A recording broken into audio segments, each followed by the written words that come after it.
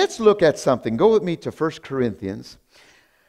I appreciate the songs that we sang this morning about the Holy Spirit. Oh my God, it's a new day. Say with me, it's a new day. We're stepping out and moving into what God has for us. Hallelujah, amen. Remember this, encourage yourselves. It's a new day. Every day is a new day. I like to say around here, we're going somewhere. And I want to remind you, we are going somewhere. And so it is a new day. Yesterday's gone. We no longer need it for today, although it was good or it might have been bad, whatever. It's gone. It'll never replicate it again. We're going into a new day. Today is a new day. Amen. And so we're stepping into what God has. And so with that, God is giving us the manifestations of His glory for this era. I'm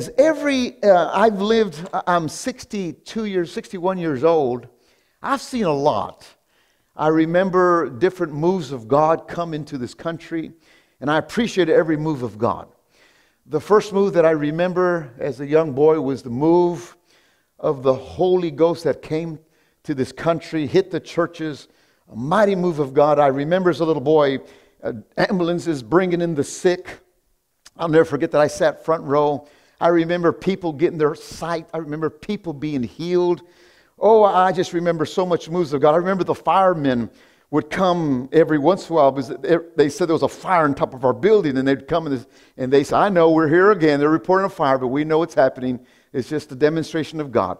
I remember those days as a little boy. I remember those revivals that we would stay late just to see. As a little boy sitting down, I remember those great moves of God. And ladies and gentlemen, we haven't seen that move of God like that in a while. Now, there's still healing going on, but I'm talking about supernatural healings, like people coming in wheelchairs, and the hospitals bringing in the dead that are just about dying. And I saw that as a little boy.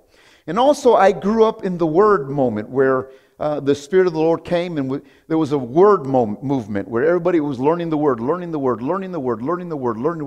I remember sitting under the great Joel Osteen's father, for 12, 13 years, and went to Bible school there, and I was hungry for the Word. And then came the move of faith, the Spirit of faith come, and faith increased us.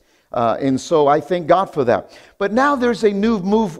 There's a new move coming that it's already here. Revival is already here. You know that, church, right? There's a great divide going on. The church is being revived. People are being revived. And then there's a great awakening. There is a great awakening happening. It's happening all over our country. People are awakening unto God. They're starting to say, oh, we need God in this country. It's awakening. You see it. I've never seen this before in our country, where they're literally going crazy in the White House. Things are happening all over. It's an awakening. More people are praying for our country than ever before. Come on, church. I'm praying more. I'm really praying more for our country. And what that does is causes us to pray more for our beloved country. And that's an awakening. Hallelujah. Amen. And so there's a move that's taking place. And I pray that I want to be right in the middle of that move. I don't want to be a sugar church. I don't want to be a fluffy church. I want to be a church of the manifestations of the Holy Ghost, a church that has the Word and the Spirit, and a church that's full of faith, but yet a church that's full of the power of God. That's what I want. Hallelujah. Amen. And that's my desire. I want that, and I want it in your life. And so what I mean by fluff churches and sugar churches is where there's no move of the Spirit that causes us to be convicted. How many people know that when you and I go to church, the Holy Ghost should convict us and teach us how to live right, not be motivated. Yes, motivation is good, but I don't know about you, but motivation just doesn't last long.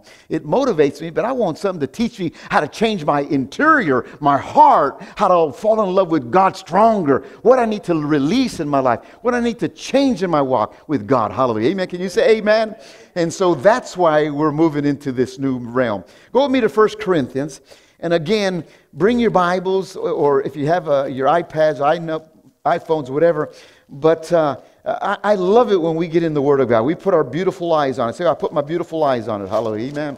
Put your beautiful eyes on the Word of God so that you can become beautiful from the Word of God. Amen. 1 Corinthians, and I'm in 2nd. Hallelujah. Amen. Oh, He's so good. He's so good. Hallelujah. Amen. Praise God. Notice what it says here. Well, go to 2 Corinthians. Well, no, I'm in 1 Corinthians. Excuse me. I'm all getting excited here. Your pastor's just excited for the word this morning. Notice what it says here. And I'm very careful because my Bible is almost 100 years old, so I don't want to rip it anymore. Hallelujah. Amen. Notice what it says here. Now, verses 1 of chapter 12. Now, concerning spiritual gifts. That's what we're talking about, spiritual gifts. Brethren, I would not have you ignorant. You know that you were Gentiles carried away unto these dumb idols, even as you were led. So in other words, that's past tense. You were once ungodly. You were unsaved. Wherefore I give unto you understanding that no man speaketh or speaking by the Spirit of God calleth Jesus accursed. In other words, you can't curse God when you love God and honor Him. And that no man can curse God or Jesus, and that no man can say that Jesus is Lord but by the Holy Ghost. So we said that last Sunday. All together say Jesus is Lord. Amen. And so, the devils can't say that. Hallelujah. Amen. Jesus is Lord. Now, there are diversities of gifts, but the same Spirit. And there are differences of administration, but the same Lord. And there are diversities of operations, but it is the same God which worketh in all. But, I like when he says but. In other words, get a hold of this. It's letting us those, but there's more to come. But the manifestations of the Spirit, or the manifestations of the Holy Spirit, is given to every man, neuter gender, man or woman, to profit withal. In other words, this manifestation, which is the gifts of the Spirit, is given to you by God so that you can profit, so that you can benefit, so that you can live victorious. Amen? Now, to another, verse 8, for to one is given by the Spirit the word of wisdom. Underline that and put number 1. Word of wisdom, number 1. To another, word of knowledge, number 2, by the same Spirit. To another, faith, by the same Spirit, number 3. To another, gifts of healing, number 4, by the same Spirit. To another, the working of miracles, number 5, point number 5, or 5. To another, prophecy, 6. To another, discerning of spirits, 7. To another, divers kinds of tongues, 8. And to another, interpretation of tongues, 9. There are 9 gifts of the Holy Spirit. Can you say amen? Now, these gifts are called the gifts of the Holy Spirit, which are manifestation spirits. They're gifts that are outward displayed. In other words, when you have this gift or these gifts, they manifest itself. Come on, church. You can't hide the gifts of the Holy Spirit. You can't hide it. When you're baptized with the Holy Spirit, evidence of speaking in tongues, you can't hide these 9 gifts. These 9 gifts act in you. But notice this, they come to you for the purpose so that you can profit, so that you can be benefited, so that you can increase, so that you can be blessed in this world. And also, it's to bless others. Now notice this. Let's talk about this. The thing that we see here, there is an increase. There's an increase. But notice what it says in verse 11. But all these 9 worketh that one and selfsame Spirit, dividing to every man severally as he will. Now the interpreter should have put a capital He will. He. Capital H. It's God. So as God wills. So in other words, these 9 gifts, God gives them to you. You have them. You have them now. You just don't know how to exercise them. You don't know. You haven't been educated on them, and you haven't exercised them. So they're dormant. But you have them because when you've been baptized with the Holy Ghost, you have the manifestations of the Holy Spirit. Remember we talked last Sunday. Holy Spirit came upon the believers. Now this is only for believers. This is not for unbelievers. The unbelievers don't have this. Unbelievers operate under intuition. Unbelievers operate under, I feel this, or there's another word that I'm looking for, intuition. I guess I'm feeling this, and so. But they really realize that once they get saved, this enhances it. This once a person gets saved, the Holy Spirit now enhances these manifestations to operate for you and to benefit others. Can you say amen? But God gives them to you as He wills. In other words, there can be a moment that you need a certain gift that He will give it to you as He wills for that purpose. Come on, church, for that purpose. And we're going to talk about that. And then, of course, our fall college, our Bible college, we're going to talk about that in length. There's 12 weeks of teaching about these 9 gifts. But I want to talk about 2 this morning. The first 2 that you see. Word of wisdom. Do you see that? Look at your Bible. The first one is the word of wisdom and the word of knowledge. Say with me, amen. The word of wisdom and the word of knowledge. Let me just quickly give you a definition of what the word of wisdom is. Word of wisdom is you knowing the future and you knowing what God has in store. So in other words, when God gives you this gift, there's something about you that you'll know the future, or if He's going to allow you to use it to bless somebody, then you can encourage somebody by this gift. So say with me, word of wisdom, it's future. All right. Now, word of knowledge. Say with me, word of knowledge. Word of knowledge is something that you know about today and something that you knew about yesterday. Now, all of you know about your yesterdays, but other people don't know about your yesterdays. But God can use that gift to encourage you when someone comes to tell you, you know what, I was praying for you yesterday about this situation, and you would say, wow, I exactly went through that. How many people have experienced that? That's the word of wisdom. And you're wondering, how did that person know? Well, that person, it's not because of his beauty or their perfection. It's about the gift of the Holy Spirit as God will. See, God knew that person was going to talk to you, so God showed that person something that person didn't even know what He was going to say to you. Amen? And I notice this. Let me just add to this. We're going to talk about these 2. But with this 2, there's something that God is releasing to you in this era that we're living in. Say with me, in this era, in this generation that we're living in. We need this. Remember, the Holy Spirit came, but we need this. And it's the spirit of seeing and knowing. Seeing and knowing, seeing and knowing. In other words, God is going to use these 2 gifts in your life so that you can see and so that you can know. There's a knowing inside of you. There's a seeing inside of you. Now notice this. These gifts, God gives them to you for the benefit to profit, but the purpose of profit is for a benefit, for you to help somebody. It's a benefit for you to help your life. There's times where I don't know how to do certain things. I'll pray in the Holy Spirit, and all of a sudden by me praying in tongues, I just got the answer. I found out how to handle something. Now what was that? That was the spirit of knowing and the spirit of seeing. There's times where I will see something in my prayer where I'll be praying. Let's say I'm praying at church, I'm praying at home, and I close my eyes and I'm just praying, and all of a sudden I'll just see something. And I say, wow, God, that's wonderful. The spirit of seeing. Now this church, the Lord showed me this church in the spirit of knowing and seeing. Notice this, how did you see this church, Pastor? I was just praying something like 4 years ago. It's just praying. I was in Chicago, minding my business. Me and my wife celebrating our anniversary, and all of a sudden I started seeing 11:11, 11:11, 11:11. And last Sunday, remember, or a couple Sundays ago, I said, look at your clock. It's 11:11, right? That's still happening to me. 11:11. What does that tell me when I see 11:11? I just thank the Lord. The moment I see 11:11, I say, thank you, Father, that you got something good. Because it was in the time that I saw 11:11 was that He showed me this church that we're to buy. I never knew this church. Didn't even know it was for sale. The pastor that was here at that time wasn't even thinking about selling it back then, right? So it's the spirit of knowing, the spirit of seeing. So in this era that we're living, this era that we're entering in, God is going to equip us with the spirit of seeing and knowing. We're going to talk about why you need the spirit of seeing and knowing. Boy, do you and I need the spirit of seeing and knowing. Come on, church. Tell your neighbor, do I need it? Hallelujah. Amen. I'm telling you, if we would only recognize the Holy Spirit is for us. There's songs that we sing, Holy Spirit, come. Well, the Holy Spirit already came. Come on, church. Say with me, it's come already. Amen. There are some people that are still waiting for the Holy Spirit, saying, Holy Spirit, we need you. Well, it came in the day of Pentecost. Come on. It came to the church.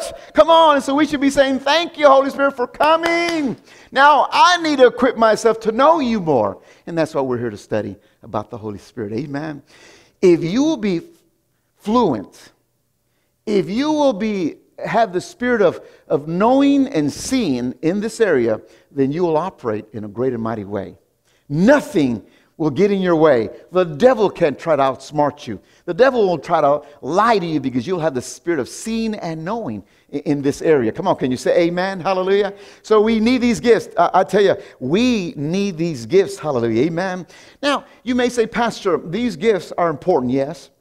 But the most important is with this gift, it makes Jesus look good on you. I want to give Jesus a praise. When you and I have the spirit of knowing and seeing, it makes Jesus look good on you. Because people now will say, well, how did you know that? You have no other way but to explain, none other but to explain, it's Jesus Christ. So you're giving him the glory. That's why the Holy Spirit came here on earth. The Holy Spirit did not come here on earth so that you can benefit privately and personally. No, so that you can bless him while he's blessing you in your life. Hallelujah. Amen. People always ask me, how did you do it? I remember years ago, my neighbors would joke with me. My cousin would joke with me. People say, oh, you're just selling drugs, Pastor, because you're so prosperous. No. It's Jesus. It's Jesus. Hallelujah. Amen. How do you have that big house? Jesus. How do you drive a nice truck? Jesus. How do you have a nice motorcycle? Jesus. I can tell you over and over, it's Jesus. Say, Jesus. Say Jesus. Hallelujah. Amen. And I am not ashamed to say that when people tell me that. I took my motorcycle one day to Walgreens. I took my wife on the back and I said, honey, now remember, you can't buy something you cannot carry. We're on a motorcycle. I think she needed something, nylons or something. I don't know, something she was going to put in her pants or something, you know. And so I told her, when you go to the store, don't you buy anything. So I'm waiting outside, and here comes a gentleman. He must have been a bicycle owner. He said, oh, man, that's a nice bicycle. Where'd you get it? I said, Jesus. He said, well, I know Jesus gave it, but where'd you get it? Jesus. he left knowing that Jesus gave him my motorcycle. Hallelujah. Amen. And so I give God the glory for that. Hallelujah. Amen. So in other words, it comes to so that you can magnify Jesus and bless somebody else. Hallelujah. Amen. So we need the spirit of seeing and knowing. I'm going to say it again. We need the spirit of seeing and knowing greater in this era that we live. Can you say amen? Go ahead and give the Lord a praise. I think I stretched my voice. Give the Lord a praise. Hallelujah. Amen. Hallelujah. Amen. Every now and then your pastor stretches his voice. And when he stretches his voice, I know when to back off. Amen. Hallelujah. Because then I'll be over. Yeah. Amen. All righty. Now notice this. We need the spirit of seeing and knowing. Let's look how it manifested through Jesus. Go with me first of all to John. Amen. Those that are watching, get your Bibles. Don't look at me. Just get your Bible, look at it, put your beautiful eyes on her. Hallelujah. Amen. One day we're going to have scripture up here for you to see. But that day will come soon. Amen. But let's look at our Bible. Amen. Beautiful Bible of the Word. Oh, Jesus. Hallelujah. Amen. John the 5th chapter. Picking up, we're seeing something. Now notice this. John the 5th chapter, verses 19. I want you to see this. Then Jesus said unto them, the disciples, say with me the disciples, and the Jews that were there, verily, verily, I say unto you, the Son, which is him, the Son, can do nothing of himself, but what he seeth the Father do. For what things soever he doeth, these also doeth the Son likewise. Very clear, right? Jesus does not do anything unless he sees the Father do it. You may say, but Pastor, but that's Jesus. He can do anything. No, not according to the Bible. He only does what the Father does. He only does what he hears the Father say. So if Jesus is well tried and well used of God, why can't we only do what Jesus tells us to do? Now, how are you going to know what Jesus tells you to do? By the spirit of seeing and knowing. Come on. There are many things the Lord tells you to do, but because you and I don't understand that's him, we count it off. We eliminate it, and then we realize after the fact, later on we realize, man, I just felt that I should have did that. Well, your feeling was not your feeling. It was the gift of the Spirit of God working in you. You know what I'm talking about, right? You every day you operate this way. Every day. There's a knowing inside of you. There's a feeling. I want to call it feeling, but it's really not correct. Let me just eliminate the feeling word. It's not that. It's the impression of the Holy Spirit. He impresses you about something. He impresses you to drive a certain way. He impresses you to go to this store. He impresses you to go visit somebody. He impresses you to do something that you would have never done. And then you realize after the fact, wow, I'm glad I did that. Well, you still haven't educated yourself to know God was the one that did it for you. And by the time you start realizing it's God, then you start giving Him the thanks. Thank you, Father. Thank you, Father, for getting me off this freeway. Thank you, Father, for my daughter one time called me. She was late to work, running late to work. And she said, Dad, I'm glad I was late to work because right at that corner, getting out of the neighborhood, there was a car got T-boned there, you know, T-bone. Now I said, thank God that you felt to kind of, He impressed on you to be a little late in that sense. You see what I'm saying? You see how God does things, and sometimes we throw it like, well, you know, it's just, just that's the way it is. No, when you're a born-again believer, this gift of the Holy Spirit increases in you. You become more sensitive to God. He's with you. He's in you. He's in your heart. You talk to Him. There's times when I get up in the morning just to talk to God, and I can hear Him talk back to me, which I never heard before because I never exercised the spirit of knowing and seeing. I'll say, good morning, Jesus, I love you. And I'll hear the Holy Spirit says, oh, I love you too. Hallelujah. Amen. Oh, what a beautiful feeling. Hallelujah. Amen. I remember one time we moved to the city and it was cold, and I come from Texas and you don't really need thick coats. But here you needed a thick coat, right? And so I told my wife, I said, honey, it's cold out here. I better go buy me a jacket, but I don't want to go buy me an expensive jacket. She says, well, what kind of jacket you want? I like to have me a nice leather jacket, one of those bomber jackets. You know what I'm saying? I still have it today. I use it when I ride my bike. And she said, well, let's believe God. And she got my hand and we prayed. And she said, okay, let's go get what God has for you. We're Sears. I don't know if they're still open now, but Sears, that's how long I've been. I don't know. Anybody tell me Sears is still open? Is it still open in the malls? No? Okay, y'all know, but I don't know the malls that much. Amen. So I got on an escalator and I'm coming down the escalator in Sears, and there is one bomber leather jacket standing right there, right when I exit. And I said, honey, this is beautiful. She says, now my wife, very spiritual. She says, well, the Lord put it there for you. I said, amen, let's put it on right now. It fit me perfect. I looked at the price tag. I said, ooh, ooh, okay. I said, okay. She said, no, listen, but it's on sale. She said, it's on sale. I said, whoa, I like sales. Hallelujah, amen. So I go to the cash register, and they give me a sale. And then they give me another sale because I bought that one. And then they give me another sale because the zipper kind of got locked up in it. And I know how to fix zippers, right? And I told the lady, says, you know, the zipper, well, we'll just have to talk to the manager. I ended up buying that jacket like if I would have got it at a Walmart. You see what I'm saying? Beautiful jacket, pure, genuine leather, hallelujah, amen. And what was that? What was it? It was the spirit of seeing and knowing that God had stirred my wife up, stirred me up, hallelujah, to go get what I have. Now, did I get benefit by that? Yes. Did I profit by it? I got a brand new jacket by following the Holy Spirit. Now, notice this. That's just something in the natural. What about supernaturally?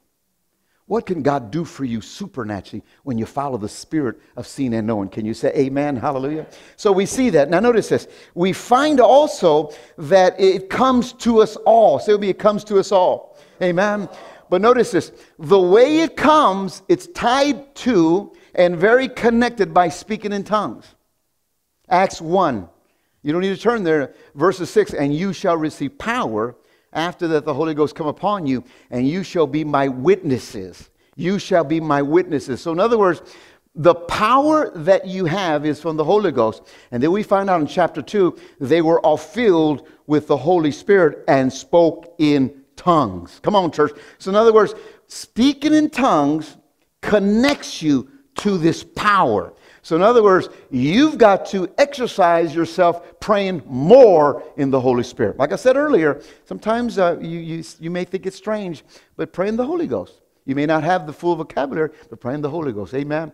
So encourage yourself to pray more. I pray a lot in the Holy Ghost. I pray every day, all the time, all manners of time. People ask me, Pastor, how long do you have to pray? Just pray all the time, just all the time. When you're driving, cutting grass, I mean, whatever you do.